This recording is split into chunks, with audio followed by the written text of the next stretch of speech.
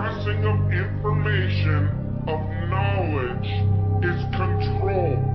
So why would someone lie about the shape of the earth? It's to convince people there isn't more land. Why would someone want to limit our knowledge of other lands?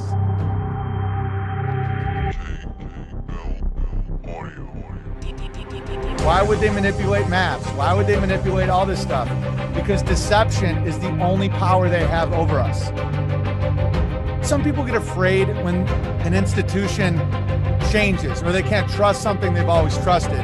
And I know the feeling. It's scary. It's almost like a divorce. It's like, I don't know what a bank does anymore. I don't know. I can't just send my kid to school. I don't trust them anymore. Well, get used to it. I get why what I'm saying sounds crazy. I used to host a physics podcast at Caltech. Like, I used to know so much about space. I loved it. Black holes, neutron stars, white dwarfs, red giants, light years, the spaghettification and the event horizon around a black hole because the escape velocity is more than 186,000 miles a second. Like, I know I'm rambling, but my point is I know all of that and I used to love it. But the truth is the truth. And I know it sucks to be like, wait a minute, so you're telling me I can't go to another galaxy? Well, maybe you can. I don't know what galaxy actually means. I don't know what's out there. I don't know, but it's interesting. What happens is you go, I'm scared now because it isn't what I'm used to. Well, welcome to 2021. Your president isn't what you're used to. The bank is to destroy money. The school is to tell you lies. The hospital at this point, unless it's trauma surgery, which Western medicine is still awesome at, they're drug dealers. It's terrorism was to create terrorism. War on drugs was to create drugs. Like, start getting used to adapting and overcoming, or you're going to have a problem. Because these institutions are not what people thought they were, and it's time to rebuild. You're seeing the same thing with the vaccine. It's like, okay, the vaccine, 2 weeks to flatten the curve.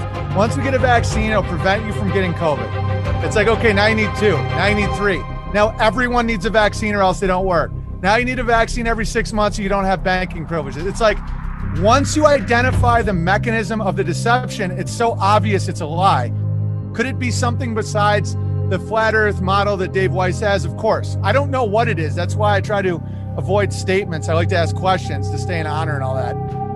They don't care. The devil will lie to you all day, every day. And the devil is not accountable for logic because he's fallen. And so you have to keep your line and not freak out and not have all these violent fantasies and not, and just build and have a big family. And if you do that, you win. The devil has no enforcement. All they can do is make you hate yourself and make you, get you to reject your God-given freedoms that you're born with and are inalienable. And so that's the whole game at play right now. And it's getting so comical that I'm hopeful that people are like, we got to start our own schools. We got to grow our own food. Because until you do that, they're just going to keep getting more and more ridiculous. Before you beg to go into McDonald's with your vaccine passport, do you know a guy that might be able to raise a cow? And when you do that, the demons flee. One light and all the shadows go away. It's fascinating. And I've had some dark times, and I'm telling you, man, it's like these people can't oppress those who don't want it. Just get a tomato plant. Know your neighbor. Figure out how you would collect rainwater, because I know they're going to turn up the heat. I promise you, they will turn up the heat. They will artificial shortages. They will break institutions until people are extra desperate. Then they're going to try and bring in a digital currency with a negative interest rate. So if you don't spend it, they take it back. And you're going to have to get a mark based on your vaccine status to get that money. And so if you don't want that biblical hell, you're going to have to start building out of it. And so that's what I've been doing. And that's the message I have for people. That's why the meek shall inherit the earth. It's so true. Get meek, start crushing. The future's so bright. It's so bright for people willing to speak the truth. As Jimi Hendrix said, let us not talk falsely now. The hour is getting late. It is.